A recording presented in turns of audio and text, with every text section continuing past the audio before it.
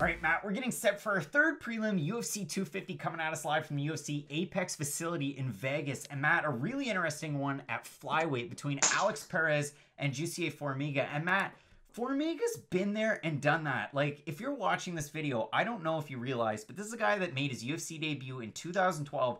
And while he is 9-6 with the promotion, he has taken on these names: John Dodson, Joseph Benavidez twice, Henry Cejudo, Ray Borg, and Brandon Moreno in his last time out. And while I mentioned all those names and he didn't win any of those fights, he's taken on some of the toughest tests in the division. And for Alex Perez, yes, he won his last fight against Jordan Espinoza this past spring. He does have a loss against Joseph Benavidez, but he just hasn't had that strength of schedule that Formiga has had in his much shorter UFC career. So when I read all of that out, it might seem like a bit of an overload. I'm going to throw one more thing at you. Jussier Formiga is ranked much higher in the division, and this fight reminds me a lot of Antonina Shevchenko and Caitlin Chookagian from this past weekend, because surprisingly, Jussier Formiga is an underdog in this one at a +120, Perez -145 as the favorite. What do you make of this fight?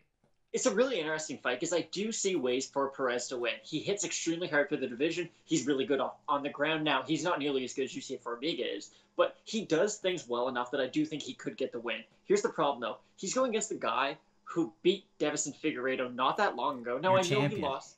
Exactly. No, I know he lost to Benavidez and then Moreno right after that, but the Moreno fight was pretty close, and there is an argument that Formiga had or should have won that one. So I think people are kind of down on Formiga just because he is losing to those world-class guys, but he does beat everybody else in the division, and quite easily when you really think about it. I mean, the Ben Yen fight really stands out to me when he hit him with a spinning back fist, took his back, and choked him out. Like, when Jussier Formiga is at his best, he looks like he could be champion.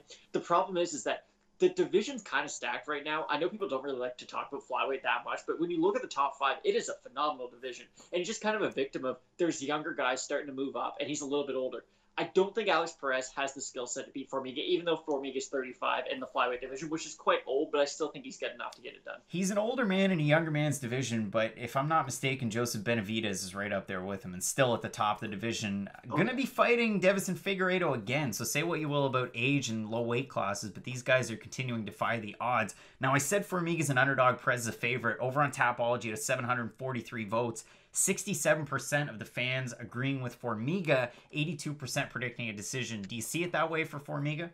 Formiga needs to win this fight. Alex Perez doesn't. When you really think about it, Formiga is the one thing that he doesn't have on his resume. He was never UFC champ. Now, not to say he will get that championship fight after this, but he needs to win this fight. Because if you lose 3 in a row at the age of 35 in the flyweight division, where the UFC seems to cut their fighters very liberally at that division, he really needs to win. If Perez loses, it's no big deal. He can go back to the drawing board, fight some more guys not ranked, and then work his way back up. So I think Formiga knows that. I think he's going to show up more than prepared. I think he's going to be able to get it done, probably by decision. Very interesting, too, because Perez was booked against Kai Kara France this spring. I'm predicting the win for, I was going to say Figueiredo, but Jussier Formiga as well. And Matt, we have a stock card for UFC 250. Plenty of great picks. 5 minutes for our main event, 2 minutes for the rest of the main card and the prelims. Matt, as we always say with Fight Night Picks, let's get into it.